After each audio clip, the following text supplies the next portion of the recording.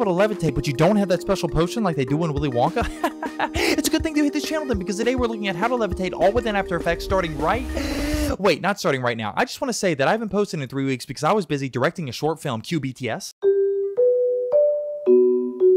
And naturally, from that short film, I was able to learn a lot, which I'll share with you. But also when it comes to edits and visual effects, there's things I'm attempting in this film that I've never attempted before. So as I learn, you're going to learn. And I'm going to be sharing the tutorials with you as I progress through it. So make sure you subscribe, hit that bell notification so you don't miss anything on that. I think it's going to be awesome. In fact, I know it's going to be awesome. What else am I to say?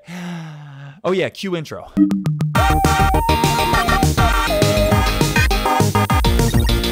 So right here I have all the footage that we need in After Effects, and you can see there's a lot of people on TikTok guessing how I went about doing it, and there was a few guesses that were saying I had a green screen chair. I thought that was a really good guess, and you were right, so. Now the main shot we have is the Roomba totally still, and we have me leaning on a green screen chair, tossing the tennis ball, and the tennis ball comes to a rest right here. Can I just say real fast too that this was a one-take wonder right here. Look at this tennis ball real fast. Just watch this. I toss it. You would think this was fake. It bounces in. It lands. Look where it lands. Right there. I mean, that, I will never get that lucky again. So looking at the shot, we can see what we need to do. First of all, obviously, we need to remove the green stool that I am laying on. Second, we need to add the Roomba moving underneath me, and then I pick it up. And then thirdly, you can see when I toss the tennis ball, it goes behind me, obviously, but it also goes behind the green stool that I'm leaning on right there. You can see that frame, it's going behind the green stool. So when we remove the green stool, the tennis ball needs to be added back in as if we're, seeing through the green stool. So those are the 3 things we have to do, and then we're good. So besides this shot right here, we have the background, which is just everything removed, and then I got a freeze frame of that. We also have the shot of the Roomba coming in, and then I stick a monopod in there and turn it off. And right where I turn it off, I just leave it there, set up the little green stool, lay down, and that's where I keep the Roomba for when I grab it. I also wanted to get a shot of my leg reflections in the floor without the green stool there, and you can see right here as I'm trying it, you actually don't see my leg in the floor, the reflection, it's not there. Another shot I got, just in case, was me hiding in the corner right here and tossing the tennis ball, in case we needed that to better add it going underneath me, but we ended up not needing that either. So before we go into edit, just to reiterate, all we have is our main shot, we have the background, and we have the Roomba moving and then coming to a stop when I turn it off. That's the only shots we'll be using, so let's get into it. Okay, so the first thing we're gonna do is we are going to use the Rotobrush tool to rotoscope out my whole upper body, arms, and mainly just the white shirt that you're seeing, the arms and the tennis ball and everything. So let's take the main footage and make sure that the resolution is on full, double click on it to open it up in its own layer, and then let us take the Rotobrush tool, and if we can draw, oh, spazzed out there. Let us draw around my arms and shirt right here. So that looks good right there. Now we'll just have to play through the whole clip and make adjustments to our mask with our Rotobrush tool. And something to keep in mind is we don't have to worry about the mass that it's creating when it comes to these areas right here of my body. The only thing that we need to worry about is when the green stool is crossing with my body. So obviously my shirt all right here. And as my arms and hands move, you're gonna need to worry about where it's going into this green area.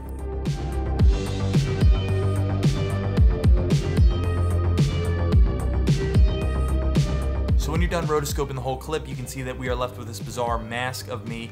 Now you can see at the end of, near the end of the shot, I cut the clip to make it 2 layers of the rotoscope, and that was because it seemed like the rotoscope just was taking too much RAM, too much CPU, GPU, who knows, it just would not move any forward. So I just had to cut it there, make a new clip, add rotoscope to that clip as well, just to help out the computer. I don't know if you have a problem like that, like it literally would not go another frame of reading with the Rotobrush tool. So if you ever have that problem, just create another layer and just finish it out. Another thing about the Rotobrush tool is that it loves to read in full resolution, which I don't feel like dealing with because it's just gonna slow down my software. So what we can do is we can turn off all the layers except for the layer of our main footage that we put the Rotobrush on. We can go up to File, Export, and go to Add to Render Queue, and then in the Render Queue go to the Output module and click on the Lossless, and then change the AVI to QuickTime. Make sure that your format options is Animation, and then change the channels to RGB plus Alpha. and then hit OK, and then select a place that you want to export it to and go ahead and hit render. And once that's done rendering, we can take that clip and bring it back into After Effects, and you can see now we have this nice mask of me, just like we had before, except for now the software is able to preview through it much smoother. And you can see here we still have the 2 layers of our main footage that has the Rotobrush tool effect applied to it.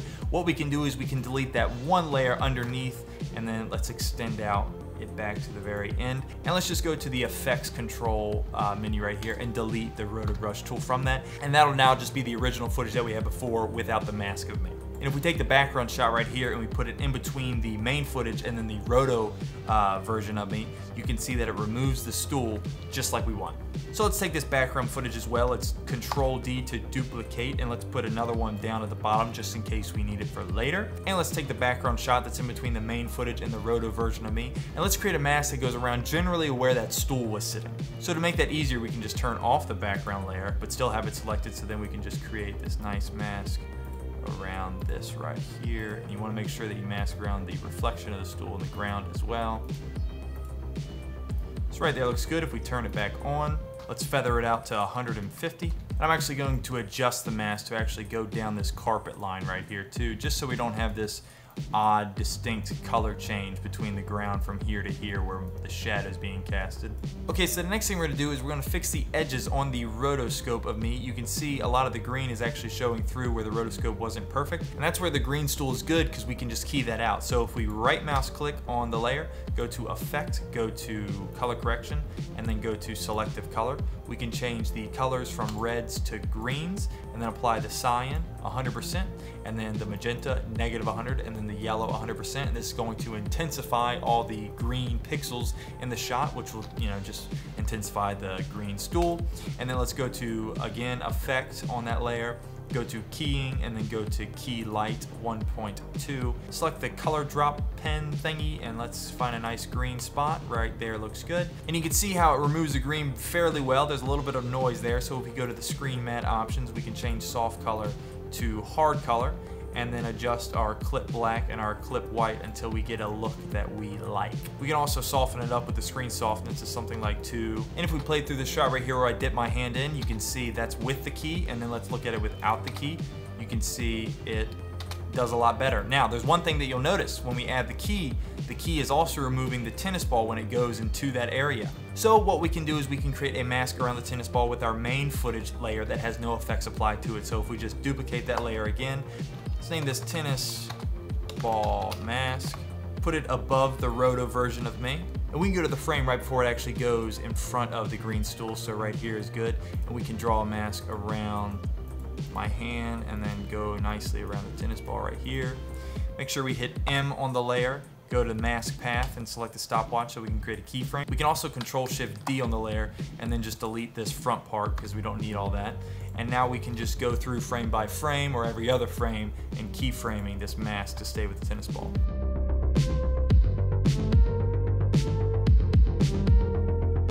When you're done with that mask, you can bring the feather up. Now, if you want to go even further to perfect the details of the roto mask that we've created, even with the chroma key added, there's still these weird artifacts right here that are showing up these dark colors in between my fingers. What we can do is select the layer, double click on it, and then here we can select the eraser tool and make sure that the duration is on single frame. And what you can do is you can go frame by frame erasing what you don't want to be seen in the shot. And so that's just a rough job of it right there, but you can see how you can actually perfect it even more. It's a lot faster to do it that way than actually creating a mask around it, in my opinion, especially with something like fingers. Just going frame by frame and doing some quick little adjustments here and there. Over here you can see you can adjust the opacity and the diameter, the hardness of the actual eraser itself. So you have all those options as well to really perfect that mask. So now that the mask and everything is great around my body for removing this stool below me, let's go ahead and add the Roomba in. So we can just select the layer of the Roomba that was moving through and let us now create a mask around the Roomba itself that just follows straight through till the end right there when it stops. And let me cut the frame right when it stops. So it stops right there is when it's done moving. So cut the end there.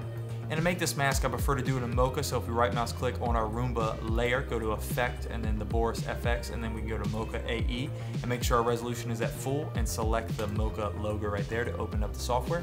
You can just start on this still right here, and let's just draw a nice little mask around our Roomba. And when you have that mask done, we can track forward and backwards, which will be pretty simple because it's a simple shape, and Mocha should do just fine. Once your mask is tracked, make sure you save and then exit out of Mocha.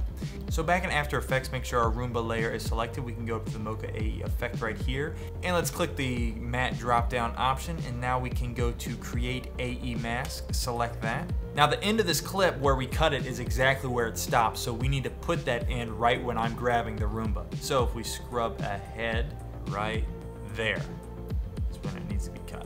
And now for this mask that we have around this Roomba moving underneath me, let's go ahead and adjust the feathering. And now let's take this mask layer, let's lock it down so we don't mess it up, and let's create another mask underneath the Roomba. We can just do one with the ellipse mask tool just to see the reflection of our Roomba in the floor. And let's make that mask feather about 150. And now select the mask path stopwatch to create a keyframe. And now let's just go through to adjust that mask to move with our Roomba.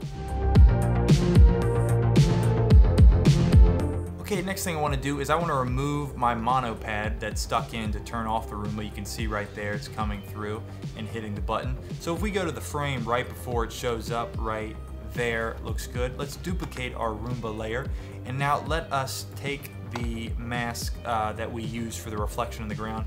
We can go ahead and delete that, and we can actually delete the other mask as well.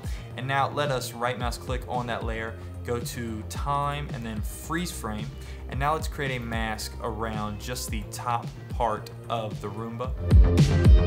And now select P to bring up the position of that. Stopwatch that to create a keyframe, and then Control-Alt-D and delete the beginning of that clip we don't need. And now let's go frame by frame, moving this image along the Roomba to stay in the proper spot. So if we go to the next frame, we'll just have to move ahead a little bit. And now you can see you never see a glimpse of the monopad. Okay, next let's go ahead and remove the Roomba that's just chilling there. So what we can do for that is we can go to the main footage that has no effects applied to it, duplicate that, and we'll rename this to Roomba Removal. We can put it right on top of the background. I believe that should work. And if we go to the frame when I pick up the Roomba and all of its shadow is gone, and we have this tennis ball to deal with actually, so let's wait for the tennis ball to kind of roll down.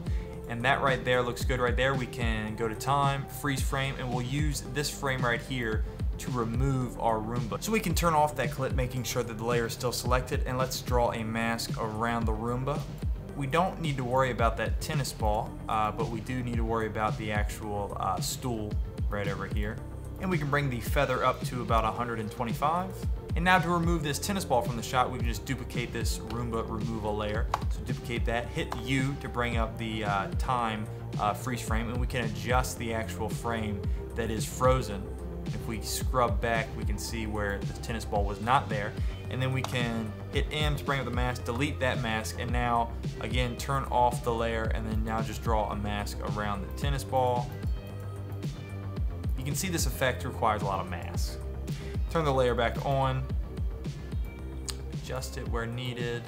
We can feather out pretty heavily, say 55, and then we can take that layer and draw another mask right around this black little thing that's showing up with the Roomba, and then make that mask a subtract. Make sure it's not showing our tennis ball, and then with that we'll just have to feather it out a little bit, something like 25. Make sure the layers that are removing the Roomba end as soon as I grab the Roomba, so let's Control-Alt-D to both of those and delete the end parts. We can select those two layers, right mouse click, pre-compose, and just name them Roomba Removal. And now just a little adjustment tool, we can right mouse click, go to Effect, go to Color Correction, Lumetri Color, and now we can adjust the basic corrections so we don't have such a dark mask being made on the floor compared to the rest of the floor. So just by adjusting the temperature, highlights, whites, and contrast, I'm able to go from this to that, which looks great.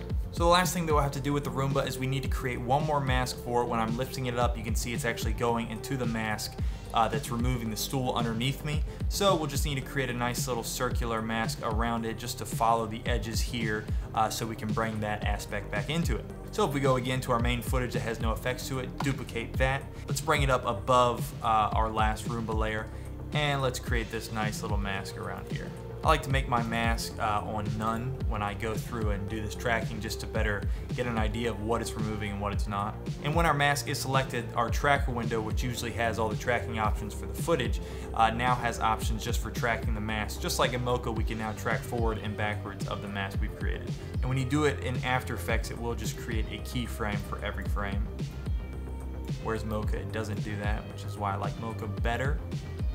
But we'll do this for educational sake. And if you also feel like every frame is just too many frames to work with, you can also just do it yourself and go, like, let's say 3 frames ahead and adjust.